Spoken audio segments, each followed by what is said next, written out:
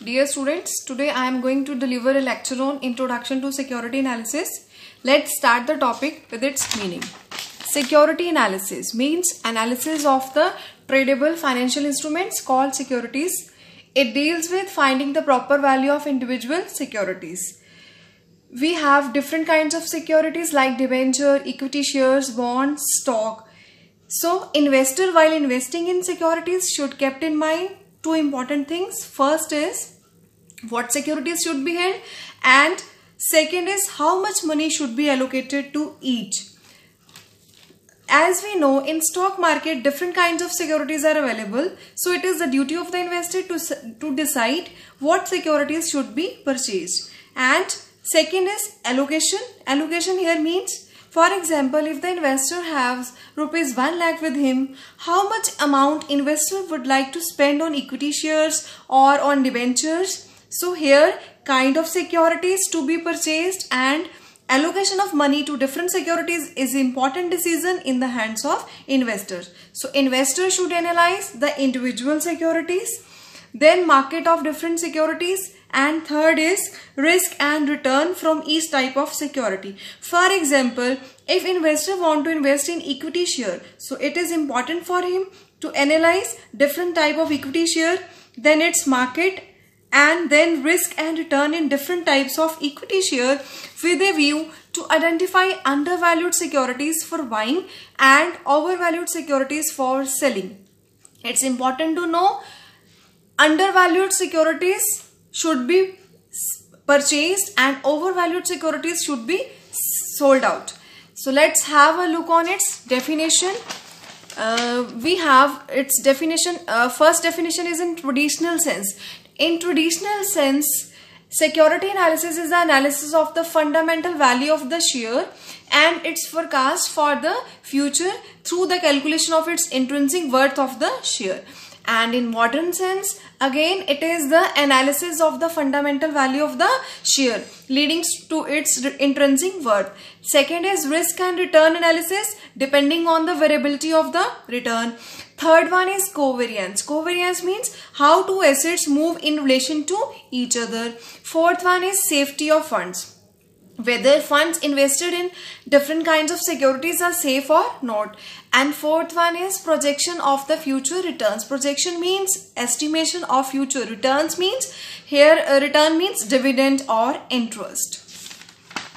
Next is features of security analysis. So our first feature is analysis of securities to know its worth, means it is concerned with analyzing the security to know whether they are valuable or not. Second one is projection of future price and dividend, means projection means estimation of the future price and dividend of different securities. Third one is analysis of risk and return of different securities. Fourth one is to understand the behavior of the market and the security prices. Similarly, we have some objectives of security analysis. So our first objective is to estimate the risk and return related to the security. Second one is to identify the undervalued securities to buy or overvalued securities to sell. Third one is to forecast the future earnings and dividends along with the prices of the security. Fourth one is to analyze the prospects of the economy, industry and the company with a view to select the best possible security for the investment. And the fifth one is to analyze the stock market trends to understand the market pattern and behavior. And the last one is to find out the intrinsic value of the security with a view to take buy or sell decision. So our features and objectives are almost similar. Next is approaches to security analysis. So our first approach is fundamental analysis. Fundamental analysis includes study of various fundamental factors that affect the risk and return of the security. So fundamental approach is based on one assumption, that is market price and the intrinsic value are different. Market price means price prevailing in the market and intrinsic value means the price which is justified by the fundamental factors. So both are different. It is our assumption. Here the criteria for selecting an investment. Criteria for selecting investment is if intrinsic value is greater than market price, better option is to buy those securities, and if the intrinsic value is less than the market price, it is better to sell those securities, and if intrinsic value is equal to market price, then there is no need to take any action. So our fundamental approach is includes three kinds of analysis. First analysis is economic analysis.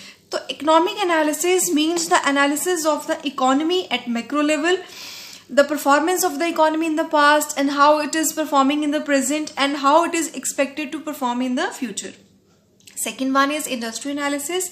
So after conducting analysis of the economy, analyst must look into various sectors of the economy in terms of various industries. So here it is important to know what is industry.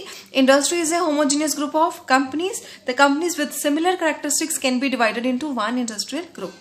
And the third one is company analysis. So in company analysis, the main focus is on the relationship between the revenue and the expenses of the firm and the economic and industry changes. Company analysis includes further two kind of analysis. First analysis is financial analysis and second one is non-financial analysis.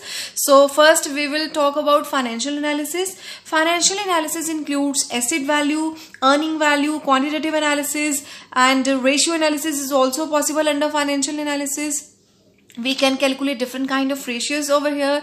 Non-financial analysis could be data could be obtained by gathering and analyzing information about the companies published in the media, in the stock exchange director annual reports. And non-financial analysis includes internal factors as well as external factors.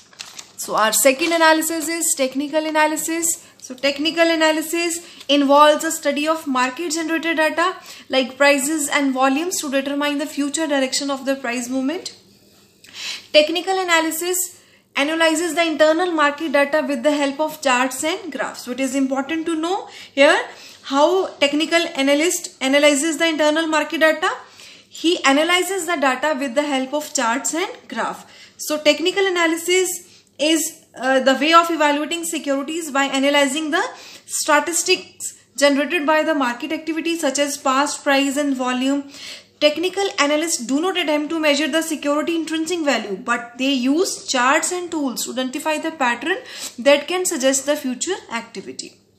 So our technical analysis includes three assumptions. First assumption is market discounts everything, means it only considered price movement ignoring the fundamental factor of the company.